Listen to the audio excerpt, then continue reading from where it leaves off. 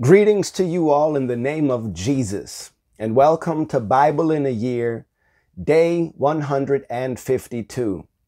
This is the day that the Lord has made. We are privileged to see another day. Thank God for it. And that God made this day, that His divine power stretches throughout our day, that His grace is sufficient for us through this day. That's what I'm thankful for.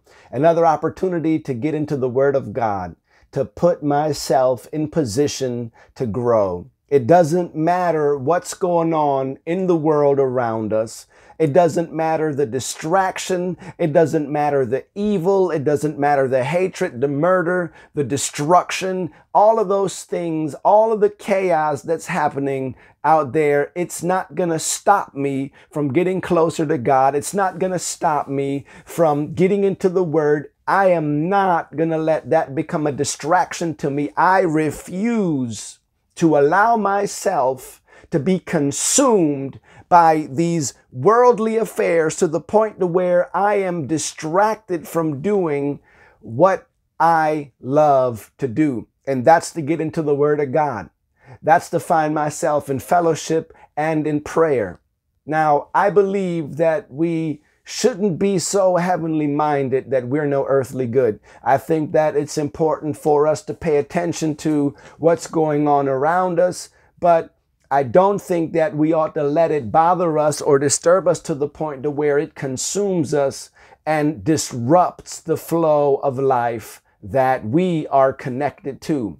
And that is the Spirit of God and the Word of God. So here we have another opportunity. I just want to encourage you, my brothers and sisters, take heart, give your heart to God in prayer concerning all of these things that are going on. Yes, we are in times of uncertainty, but anywhere there is an uncertainty, we have the Word of God that provides us with certainty. We can trust in Him and rest assured in the promises of God that He's going to be with us, that He's not going to allow anything to happen to us that isn't a part of His plan, that He's not going to be able to work out together for our good. We love God. And I just want you to be encouraged. Just keep on keeping on. Keep on fighting the good fight. Don't be weary in well-doing. Even when you get tired, take a break. Refresh yourself. Get into the Word. Refresh yourself. Allow yourself to get some spiritual rest. Don't allow yourself to be overwhelmed. We have the ability to regulate that in most cases. I understand that there might be the rare exception that, well, I don't have any control. You know what? Perhaps this is possible. But I think in most cases, we have some type of say-so or input in regulating what we allow in and what we allow to disturb us and disrupt us.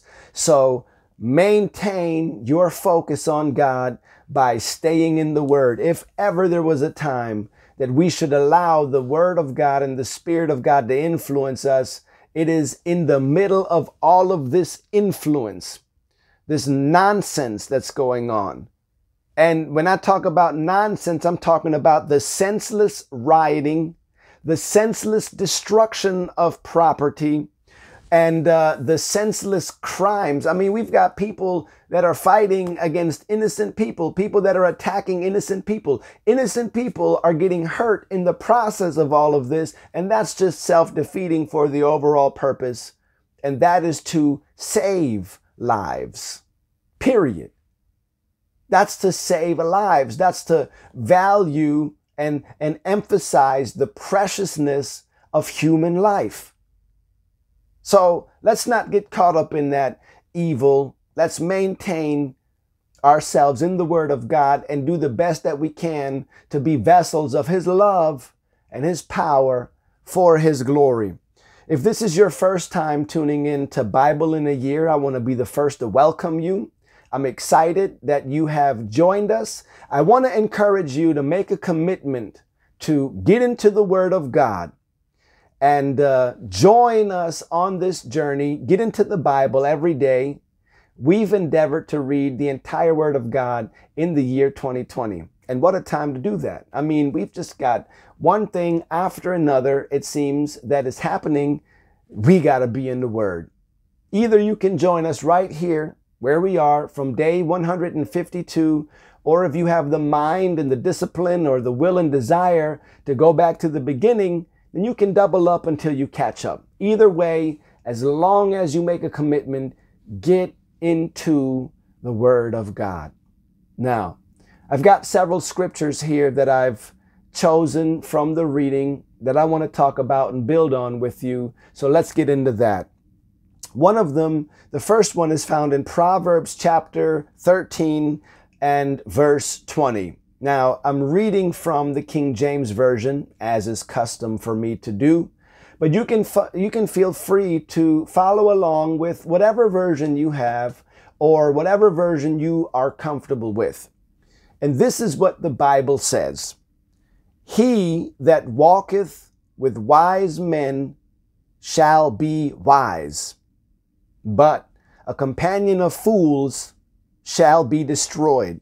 And just to keep it blunt, raw, and real, there are some fools out there at these protests. There are fools out there rioting. I'm not saying that everybody out there is a fool. No, there are genuine people and they are there for a cause. However, there are people out there whose primary objective is to cause disruption, cause chaos, and to just start trouble. These are fools. So don't get caught up in the madness and the foolishness of being in a crowd of people acting that way. It's really easy to be carried away by the energy of the environment if we're not careful. If we let our guard down, if we're not watchful, we can get swept away by that energy. It's not very difficult. We have to be watchful. Jesus told his disciples to watch and pray so that they don't get carried away by the energy. Remember in the Garden of Gethsemane, I was going to say Garden of Eden, and I was a little earlier. Remember in the Garden of Gethsemane when Jesus went to pray. This was after the Last Supper. Jesus took his disciples and Simon, John, and James. They went further with them, and then he went a little further than they did, and he went to pray, and the disciples fell asleep. And Jesus, when he came to them, he said, "Hey, watch and pray that ye enter not into temptation." And we all know what happened to Peter. Peter got caught up in the hustle and the bustle and attacked the high priest's servant and cut off his ear. Peter got caught up in that energy. And it's so easy for us to get caught up in that energy. Not just with this rioting and this nonsense going on, which I've already defined, but also at work. Brothers, when we're hanging out at work and they're telling bad stories and they're engaged in sinful activity, joking and mocking, it's easy to get caught up in that energy.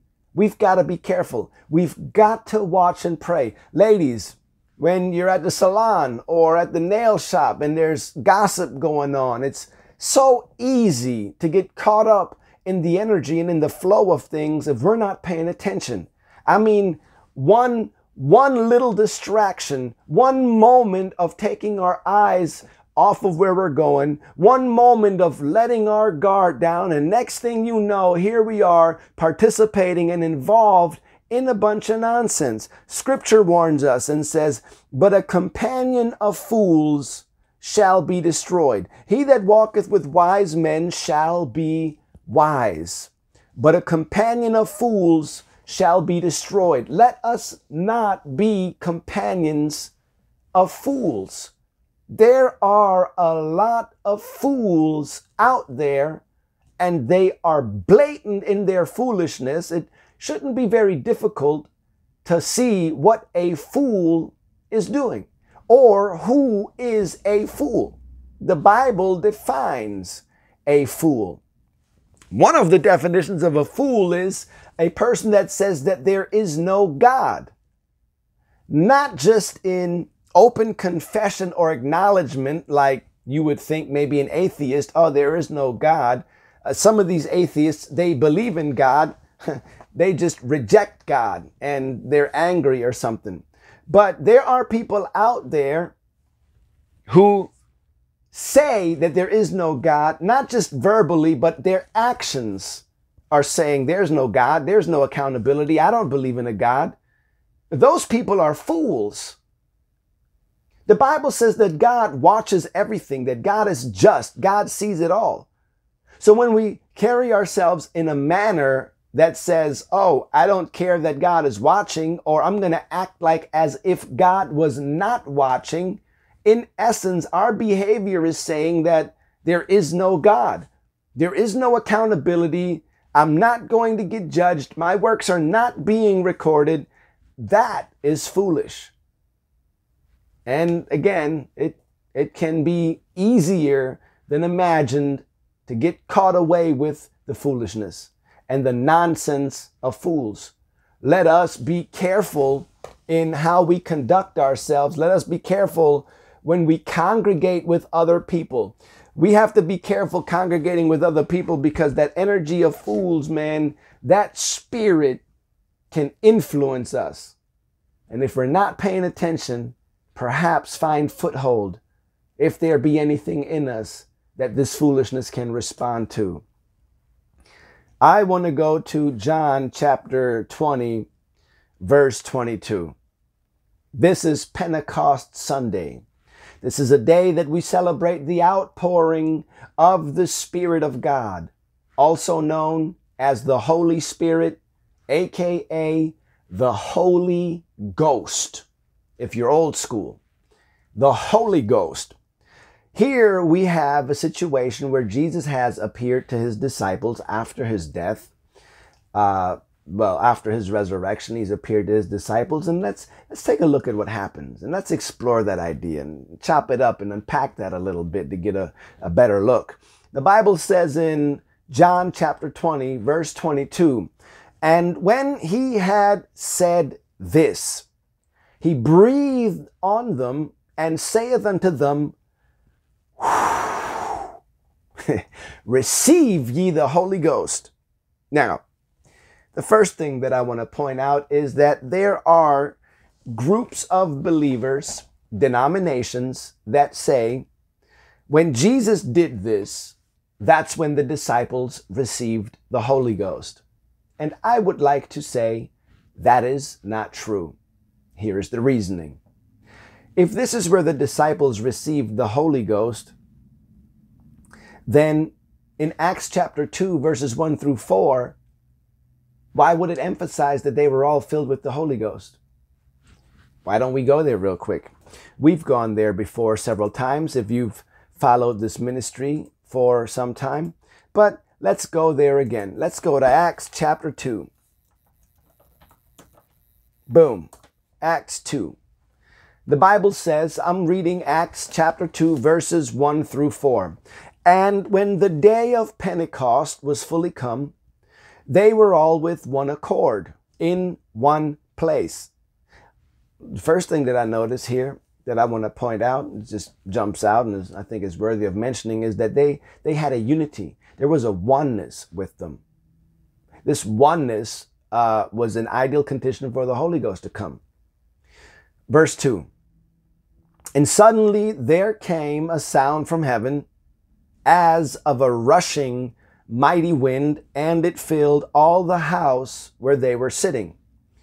And there appeared unto them cloven tongues like as of fire, and it sat upon each of them, and they were all filled with the Holy Ghost and began to speak with other tongues as the Spirit gave them utterance. So we see here in Acts chapter 2, verse 1 through 4, that the disciples, the apostles, are filled with the Holy Ghost. They receive the Holy Ghost. Now, one could argue that, well, receive the Holy Ghost and be filled with the Holy Ghost is two different things. But there are several other scriptures that suggest otherwise. You can go to Romans chapter 8.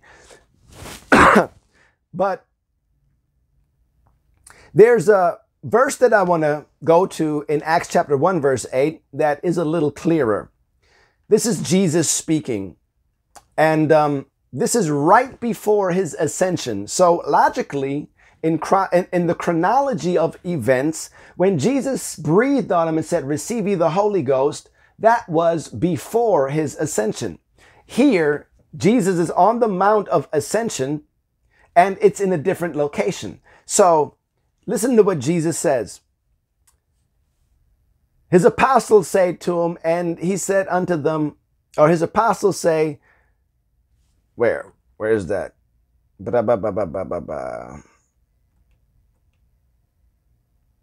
They're asking about the kingdom.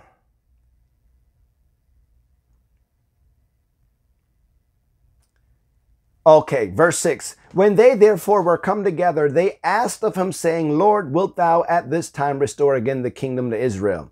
Which is what they were hoping all along. And he said unto them, It is not for you to know the times or the seasons which the Father hath put in his own power. But ye shall receive power after that the Holy Ghost is come upon you, and ye shall be witnesses unto me, both in Jerusalem and in all Judea and in Samaria and unto the uttermost parts of the earth. So even though Jesus said, he breathed on them and said, receive ye the Holy Ghost, they had not yet received the Holy Ghost. They were filled with the Holy Ghost in Acts chapter 2 later. And I emphasize that because the issue ultimately is the speaking in tongues. Because there are denominations that speak against and teach against speaking in tongues. They say several things like, one, speaking in tongues isn't for today. It was only for the apostles. That's not true, because the apostles said in Acts chapter 2, verse 39, that the promise is unto you and to your children and to as many afar off as the Lord our God shall call. And the promise of the Holy Ghost came with speaking in tongues. That's a whole nother Bible study. And I haven't done a video on that yet. I've got tons of scripture, lots of evidence. I can break it down. I just haven't shot it yet. But that's not something that I'm going to get into this video. If you want to know more about that, please harass me and press me sore saying, hey, Brother Klaus, do that. We want to hear that. I've been meaning to do it. I've been wanting to do that. I just haven't done it yet, right along with all the other projects that I haven't done.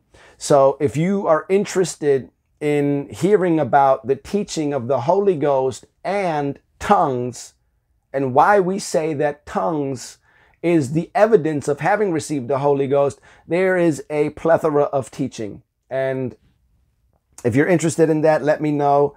And if there's enough demand for it, I guess I can probably expedite it and place it at a higher level of priority and get a video done. We can stay in communication, post a comment, or let me know in the comment section if that is something that appeals to you, if that's something that you're curious about, or you just, hey, brother, I want to know more about this. Can we go over that? And let's see what comes of it. Praise God. So I want to emphasize, because there are people that say that, see, this is where they received the Holy Ghost and they didn't speak in tongues right there. So their logic or argument is that, you know what, tongues is not the evidence of the Holy Ghost.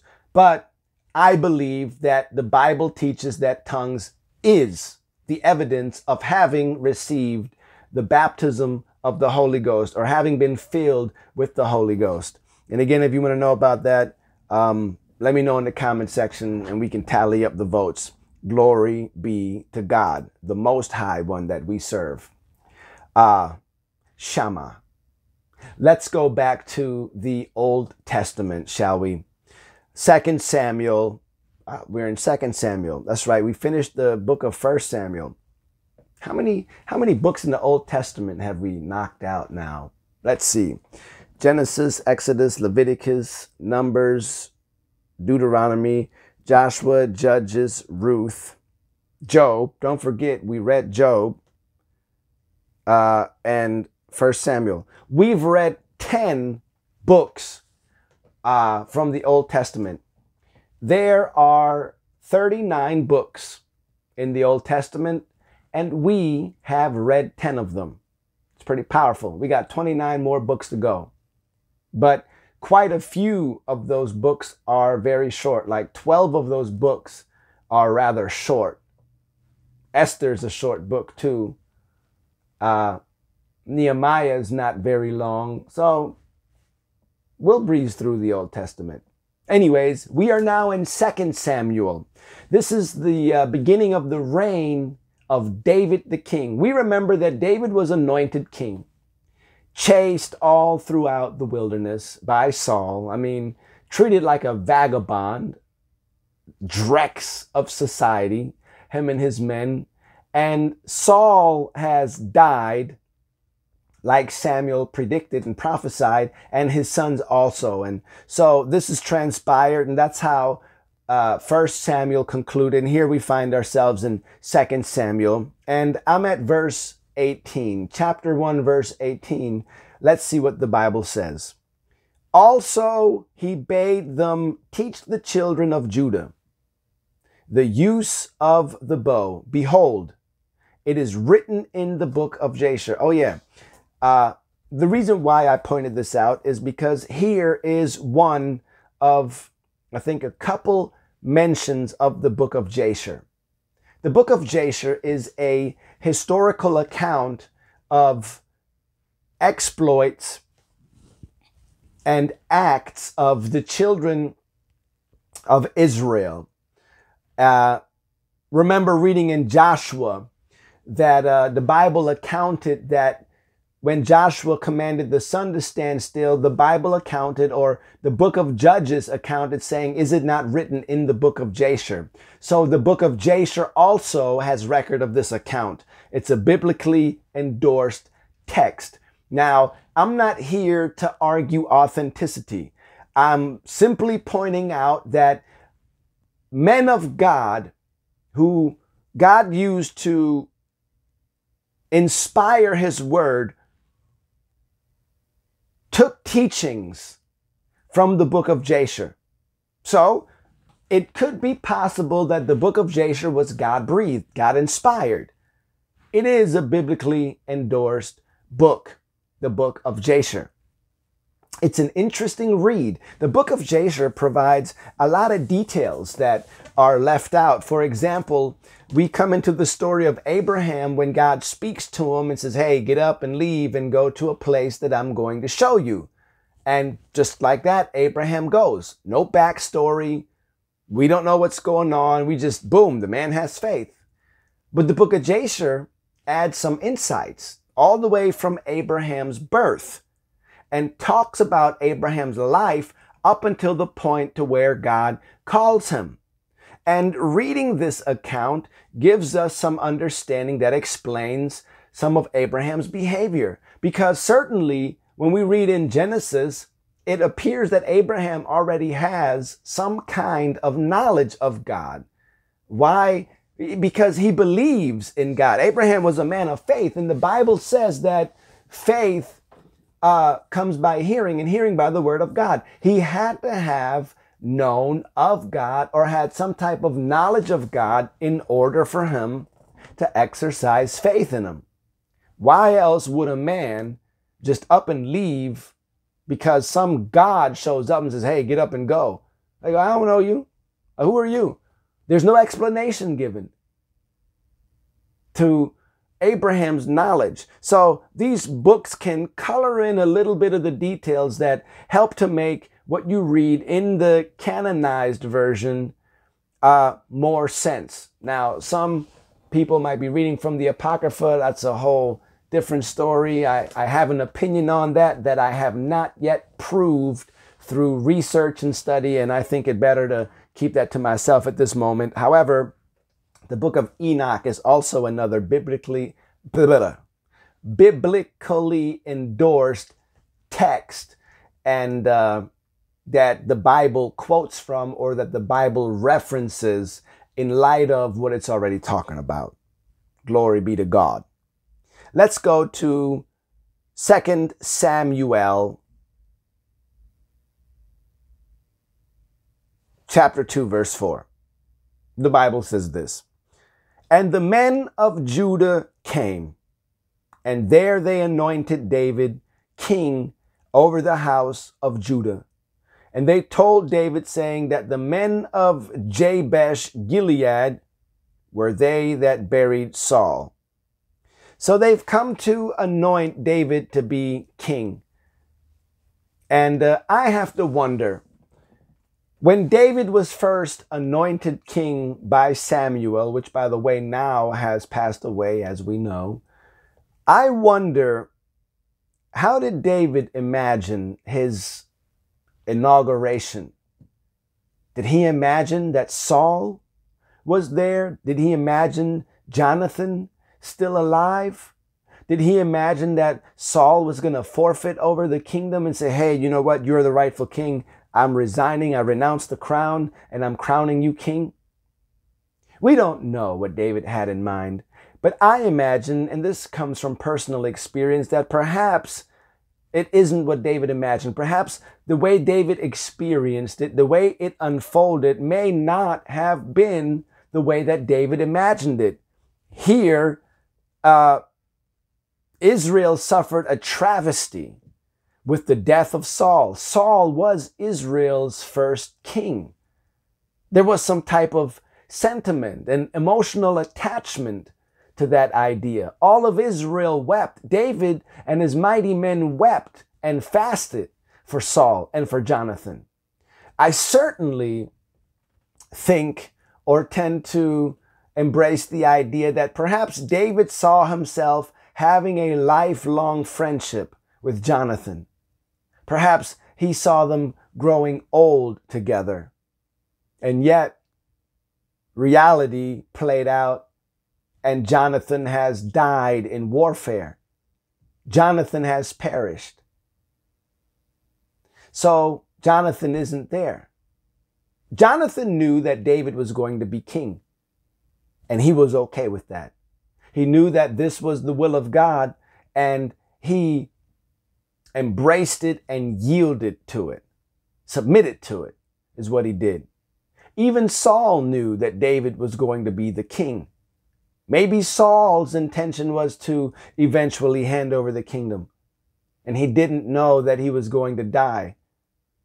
That's a tough place to be. It almost seems like, God, you were kind of unfair with Saul, almost as if because you didn't have Saul in mind, you didn't show him a lot of grace and a lot of mercy. The Bible does say that I will shew mercy on whom I will shew mercy. Maybe Saul was not a recipient of mercy like that. Perhaps because Saul maybe wasn't his intended king from the get-go. He simply allowed it because he knew, well, you know what? I'm going to use this situation to develop David. Could God have done it another way? Of course. God is a genius, a mastermind. But he is able to make all things work together for good according to his plan. So if you find yourself in life right now where things don't look like you imagined they should be, maybe you feel like I'm not where I should be, I feel like I should be further along in life, God is able to work out all things for your good. The ticket is, let us continue to trust in God, and this sometimes requires an effort on our part to petition the throne. I think, and this is my opinion, I need all the grace that I can get to embrace what God is trying to do. Because no matter how willing I am, flesh isn't always as cooperative as my mind. I pray that the Lord bless you and keep you and make his face to shine upon you. May he be gracious to you and give you peace. God bless you all, and see me in the next video.